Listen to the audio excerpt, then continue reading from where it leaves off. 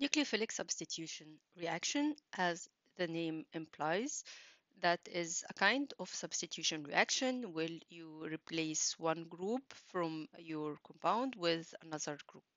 And because it's called nucleophilic, then the group that is replaced and the group that is actually the newly formed group are both nucleophiles. So the species that attacks the compound and to form a new one is called a nucleophile, must be a nucleophile, and it's simply a simple substitution reaction. So the general picture of this kind of reaction, you must have a nucleophile, and a nucleophile is any species or any compound that is a source of electrons. This source can either be through a negative charge or simply a lone pair of electrons. So this is called a nucleophile. And then you have your substrate where the reaction will take place, and the substrate must have a polar bond.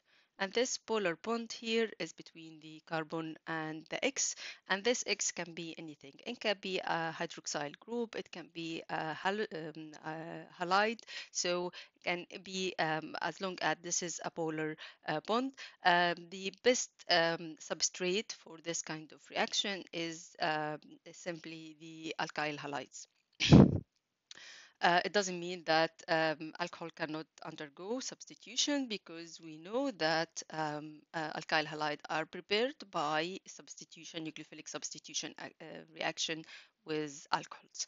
So simply you have this polar group here. You have this polar bond here, where the X that is going to leave is called the leaving group. So we have a leaving group as well, and the carbon here in this bond where the displacement will take place is called an electrophile. So you have an electrophile, you have a nucleophile, and you have a leaving group. The product you get here, you will substitute the X with the nucleophile. So this is the product of the reaction. Some examples of nucleophilic substitution reaction is a reaction between methyl chloride and hydroxyl ion. So this hydroxyl group is basically the nucleophile, and it's a nucleophile with a negative charge, and the CCl here is the bond that is going to be broken, so the chloride is the leaving group, and this is your electrophile. So you will end up with methanol and chloride. Ethyl iodide with methoxide ion. Again, this is the electrophile, leaving group, and this is the nucleophile. We will end up with an ether and the iodide. If we have this bromide with iodide, although both of them are actually halides, but one halide can substitute another, so they will be substituted. So you're going to end up with iodide and the bromide ion. Cyanide as well can act as a nucleophile, so the cyanide can replace this iodide to give you the cyano compound and then the iodide. So all with this, all of these are called nucleophiles, and these we will have the electrophile on this side, and these are the substitution product. So there are two types of nucleophilic substitution reactions. The first one is called SN2 or bimolecular nucleophilic substitution. The other one is called SN1 or unimolecular nucleophilic substitution. So what is the difference between these two? First, let's look at the kinetic of the reaction. So an SN2 or bimolecular nucleophilic substitution, as the name implies, it depends on both the substrate and the nucleophile. So the rate of the reaction will depend on the substrate concentration and the nucleophile. You need a strong nucleophile for this type of reaction in order to take place, and also you need a good concentration of both of them for the reaction to proceed. The higher the concentration of the substrate and the nucleophile, the higher will be the rate of the reaction. So the reaction depends on both of them. So the rate here, we call it second order because it depends on both the substrate and the nucleophile. So let's look at the mechanism of nucleophilic substitution reaction and why the rate depends on the concentration of both. So the mechanism, because it's bimolecular, the mechanism will take place in one step. That means the nucleophile here, which is an OH, will attack the electrophilic carbon here at the same time while the chloride, which is the leaving group, is leaving. This doesn't happen just like that, but it happens even through a transition state. So there is a transition state here in the middle where the OH start to make a bond and the chloride start to break its bond. So there is a part of the bond here and part of the bond there. So this, as this approaches and start to make the bond, the chloride starts to break its bond. Eventually, you will end up with your product. Notice that here for this type of reaction, the attack of the nucleophile is backside attack, or the displacement is backside displacement, which means that the OH has to be on the opposite side of the chloride in order for this reaction to take place. Again, that means the OH has only one position where it can attack this carbon. And that means that the product which we get, the OH, will have a certain relative position compared to the other groups. So if you start as a stereochemistry now, when we talked about isomers, if you start with some alkyl halide that is chiral, that has 4 different groups, like the one we talked about before, for example. So a one like this one, and you have the OH. So the OH must attack on the opposite side. The chlor will leave on this side, and the OH will attack on that side. So it has to be on the opposite side. So arrangement of the group here will be different in comparison with the first one. So if you start your compound with an R isomer, you're going to end up with an S isomer. There is an inversion of configuration for the bimolecular nucleophilic substitution reaction because the attack will take place on the opposite side. So now the relative arrangement of the groups when we give them priority will be different. So if it's an R, you're going to end up with an S, and if you start with an S, you're going to end up with an R. So let's look at the reaction profile, the energy profile for this reaction. So you start with your starting compound, the substrate. Here it's an alkyl halide and the hydroxide ion. We start at a certain energy level, and as the nucleophile starts to attack the electrophile and the leaving group starts to leave, we reach the transition state, which is a high energy state. And this step is the slow step or the rate determining step for the reaction. This is why the reaction kinetic for a nucleophilic substitution reaction, the bimolecular SN2, depends on the concentration of both the substrate and the nucleophile, because the rate determining step will depend on both of them. As this approaches, this is leaving, so it will involve both components of the reaction. So this is why the kinetic here is by a second order.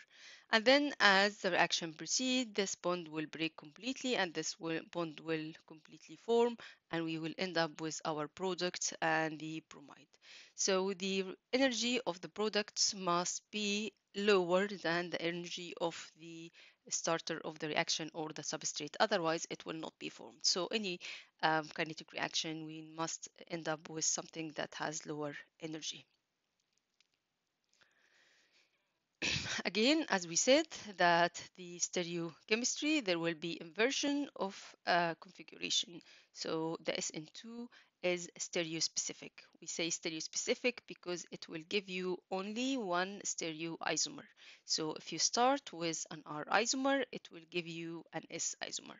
If you start with an S isomer, you will end up with an R isomer. An example of that, if you start a reaction between the S2 bromo-octane with sodium hydroxide in ethanol water. So your nucleophile here is the hydroxyl group in sodium hydroxide, and it will attack backside. So it will attack from here, And if you make arrangement of the group now, you see the OH on this side now, this group here, and the methyl group is in this position. So the hexyl here and the methyl on this position. That means for this chiral carbon now, if you make the if you give them priority number, this is 1, this is going to be 2, and this is 3. If you look at the arrangement, this is an R. But for this, the first one, the substrate, the bromide is 1, this is 2, and this is 3. The arrangement is on the anti-clockwise, so this is an S. So you started with an S and you ended up with an R. So this is why we call the SN2 stereospecific, and it causes inversion of configuration. So it gives you only one stereoisomer. So what about the other type of nucleophilic substitution, which is SN1 or unimolecular nucleophilic substitution reaction? Nucleophilic substitution reaction, the other type, the unimolecular, the mechanism here will depend only on the concentration of the substrate. So the concentration of the nucleophile doesn't actually matter at all. So it's a first order reaction. The mechanism depends only on the concentration of the substrate. It's first order. Stereochemistry, it causes racemization. Racemization means if you start off with one isomer, whether it's an S or an R, you will end up with a mixture of both S and R of the products, and which is different from the bimolecular, and we will explain why. The third thing about the SN1 is that it's accelerated with bitter leaving group. So the bitter the leaving group you have in this reaction, the faster will be the reaction. Also, it can work well with weak nucleophiles, which is different from the SN2. So SN1 does not depend at all on the nucleophile. So even weak nucleophiles can react in this kind of reaction. This is unlike the SN2. SN2 needs a strong nucleophile because this is the first step in the reaction where the attack takes place. So all of these observations are inconsistent with the observations for the SN2 mechanism. So let's have a look at the mechanism of the SN1 to understand why it behaves differently. So the SN1 mechanism takes place in 2 or 3 steps depending on the nucleophile. So if you have a nucleophile with a negative charge, then it will take place only in 2 steps. If you have a nucleophile with a lone pair of electron not negative charge, then we will need an extra step. So let's have a look at these steps. So if we have something like tertiary butyl bromide here, okay, with a reaction with water to give tertiary butyl alcohol. How will the reaction proceed? So the first step here will be dissociation of the alkyl halide to form carbocation. So the first step in the reaction where the bond here between the carbon and the bromide will break.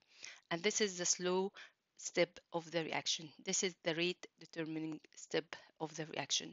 So now we can end up with tertiary butyl cation where the carbon here will have a positive charge and we will have a bromide ion. The nucleophile hasn't been involved in the reaction at all so far. So this is the slow step. Once this carbocation is formed, then the reaction can proceed very quickly. This is why the rate of the reaction depends only on the concentration of the substrate. It doesn't depend on the concentration of the nucleophile. And this is also why bitter leaving groups is needed for this kind of reaction, because the first step is the break of this bond between the leaving group and the carbon to make the carbocation. So now, once this carbocation is formed, there will be the second step, which is the nucleophilic attack by water, which is the nucleophile here.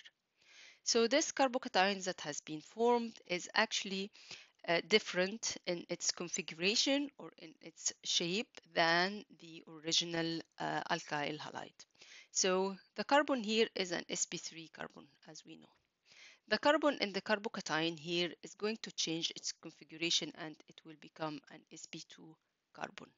So now if you have a carbon that is an sp2, that means it's now a planar compound. You're going to have a p orbital, which is a vacant orbital with a positive charge. Once you have this planar compound and you have your nucleophile here, whether it's a negative charge or with a lone pair of electron, then the nucleophile can attack at any side. So it can attack from this side or from that one, or it can attack from here. That means it doesn't, unlike the SN2, it doesn't have only one position where it can attack. It doesn't attack backside to anything because now the leaving group has already left. There is no leaving group and the compound now is planar, or the carbon atom now with its groups around it is planar. So it will attack at any on any side. So then once the nucleophile attacks, it will then give you the other intermediate. If it's water, the oxygen here will form this new bond. Remember, if the nucleophile attack, depending on which side the nucleophile will attack, you will get different arrangement of the groups in space. So the second intermediate that is formed now, because we started off with a nucleophile that doesn't have a negative charge, we're going to have a positive charge on the oxygen of water. So this is unstable, of course, it needs to be stabilized. So in order to be stabilized, it must then we undergo the third step, which is the deprotonation. So the oxygen must lose one hydrogen, where the electron moves from the bond towards the oxygen in order to remove the positive charge, and the hydrogen will leave with the aid of the extra water in the medium. So you will end up with your product, which is the tertiary butyl alcohol and the hydronium ion, which took the hydrogen from the oxygen. Looking at the energy profile of this reaction, it's a bit more complicated than the SN2. So we start off with our substrate, which is the tertiary butyl bromide. And then the slow step here is the start off with the breakdown of the bond between the bromide and the carbon. So this bond will break first. So as this bond starts to break, this is very slow. That needs a lot of energy. There is a lot of activation energy here is needed. And then once this bond is broken, we will end up with the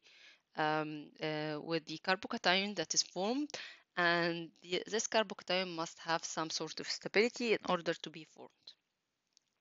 So once the carbocation is formed, this is more stability than the initial breakdown of the bond. Once the once the carbocation is formed, then the nucleophile start to make a bond.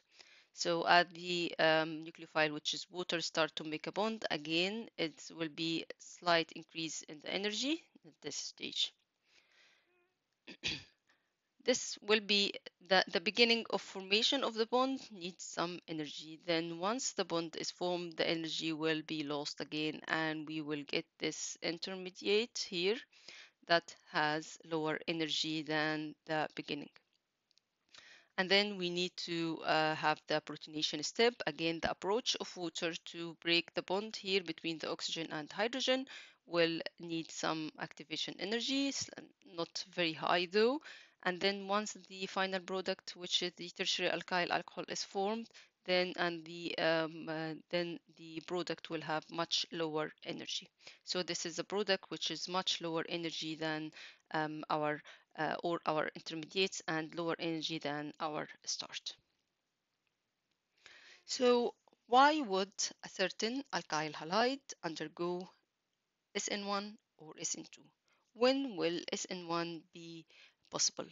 So when the SN2 is very slow, because the nucleophile cannot easily attack the carbon, or because it's very weak, then the compound or the substrate can undergo SN1. Also, if you have a carbon that will have a lot of branched groups, then it will be very difficult for the nucleophile to attack, and then you're gonna end up with a nucleophile that we will end up with a carbocation that is stabilized, because we need the carbocation to be stabilized in order to be formed in the first step of the reaction. So stabilization of the carbocation formed is very important for SN1, for the unimolecular nucleophilic substitution. And as we were talking about the stability of different carbocations from the first lecture when we talked about the Markovnikov rule for the addition to the double bond, then we again recap that where the more substituted the carbon, the more it's going to be stabilized. So this tertiary carbocation is more stabilized than the secondary, which is more stabilized than this primary and the methyl group.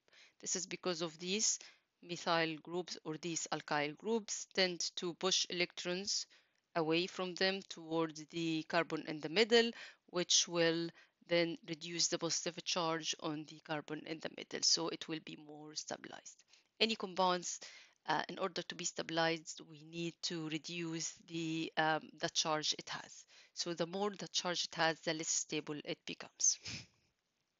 So when you have a tertiary alkyl halide like the one we just covered before, the tertiary alkyl, tertiary butyl bromide, tertiary butyl bromide cannot undergo an SN2. It will only undergo an SN1, because now when you have something like an OH, it will be difficult for it to approach because we have a lot of groups around, and also because the carbocation can be easily formed here and the carbocation will be stabilized. So the first step, which is the formation of the carbocation, will proceed quicker than for an SN2, and it will then can undergo the SN1 reaction. Stereochemistry of SN1 reaction, as we said, there will be racemization. We will end up with two products. So we said that SN2 is stereospecific. There will be inversion of configuration. For SN1, it's a different story, because the carbocation that's formed is sp2 hybridized. So this carbocation is actually an sp2 hybridized. And then when you have your nucleophile, it can attack from any side. This one, or from in between here. That means that you will end up of all possible products with the stereochemistry. So if you start with an R compound, you will end up with a racemic mixture, which is a mixture of an S and an R compounds. It doesn't have to be 50-50, by the way. It can be in any percentage based on which side will be easier for the nucleophile to attack. So always remember that when the carbocation is an sp2, the carbocation will be planar and the nucleophile can approach from any side. So this is the difference between an SN2 and SN1. So SN2 is stereospecific, SN1 is not specific.